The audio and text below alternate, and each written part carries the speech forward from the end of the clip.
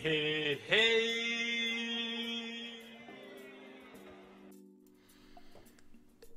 guys, and welcome to another market update. We are going to go quickly through Bitcoin, Ethereum, and at the end of the video I will actually feature an alt which I believe is actually going to make some nice gains in the coming 2 or 3 years. So I'm going to do this a little bit differently. I've started a new series which is Bitcoin Speedrun.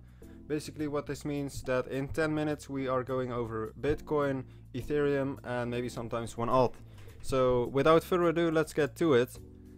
Bitcoin is currently forming a bull flag. This is 100% a legit bull flag. Let me just quickly draw this out for you. For your information, this is the logarithmic timescale. I've drawn resistance here. As you can see on the 4 hourly, this is clearly 100% legitly a bull flag. And this bull flag is so close that I believe we will breach the logarithmic resistance, which is really good news because this might actually spell the start of a new alt and Bitcoin run, although this of course cannot yet be guaranteed. What would the target be for such a breakout?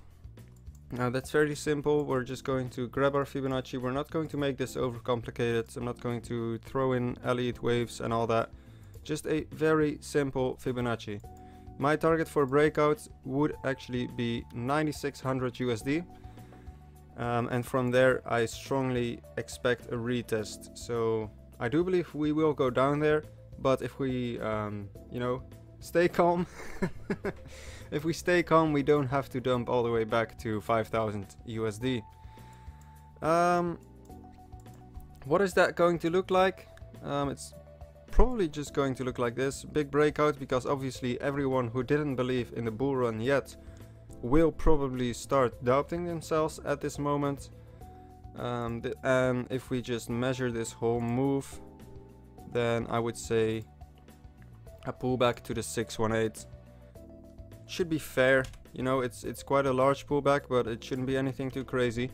Anything below 618 is a danger zone. I mean, if we breach the 618, which will then be sitting at 7800 USD, will be bad. You know, this could potentially be a sign of a reversal on the longer term. Now, if we go to the daily, we can see the RSI is not yet overbought. I do believe the RSI will go overbought sooner than later, but this is pure speculation from my side. So of course this cannot be guaranteed. Now let's move over to Ethereum, and I can't stress enough, I'm super excited. I've been waiting for 3 months. 3 months of eating ramen noodles and starving, and now we can finally get back to steak.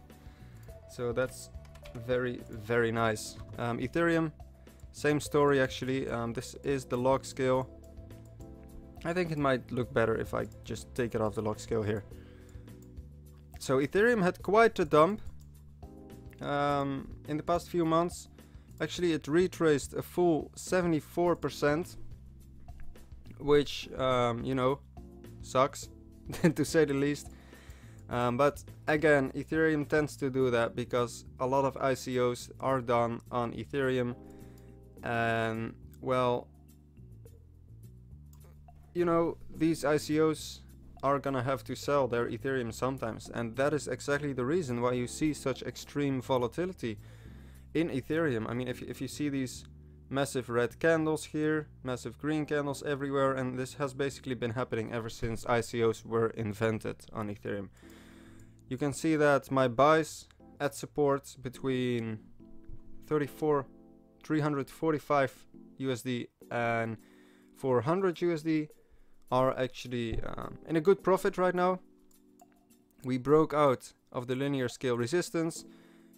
I'm not sure if this counts as a retest yet. Maybe if we look at the 4 hour, things should become more clear. Yeah, this does count as a retest because obviously we broke out and touched the resistance again, which has now become support, by the way. We are about to break out here. If you just pop this over the chart here, and I'll just paint this red so we can see that this is resistance. Pop it over the chart. Maybe it should be a little bit higher, something like this. But you know, to me this also seems like it is bound to break out any moment. So this really spells for a good week. I hope you have your altbacks packed. I know I do. I packed my altbacks 2 weeks ago.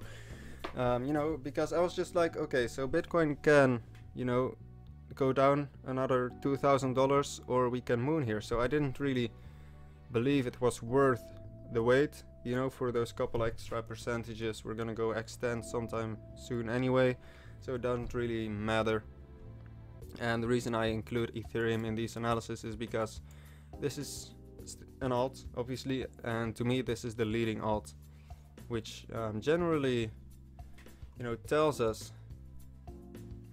how the market is feeling.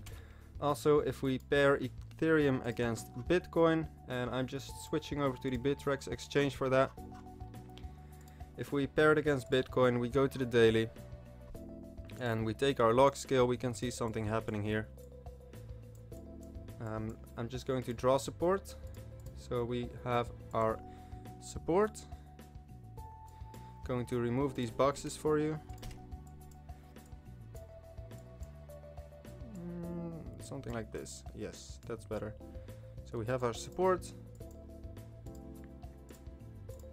And then if we draw resistance over it, we can see a nice fractal. Last time Ethereum broke out, it gained 800%.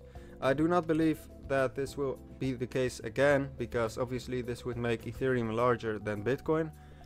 It is certainly possible, you know, the hell do I know, but I think it will be more modest this time. So if we are going to complete this fractal and we break out, I wouldn't really be hoping for anything more than 100%, and you know, could obviously be wrong, but I don't think I am. That's why I was actually charting on the Ethereum pair against USD chart. Next, IOST. That's the alt I was talking about. This greatly resembles EOS in its behavior, and we all know EOS was a great run, made over 10x, you know, so I'm super happy with that. Appears to be forming some sort of cup and handle.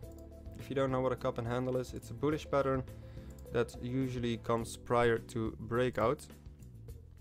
So here we have the cup, and this should be our handle.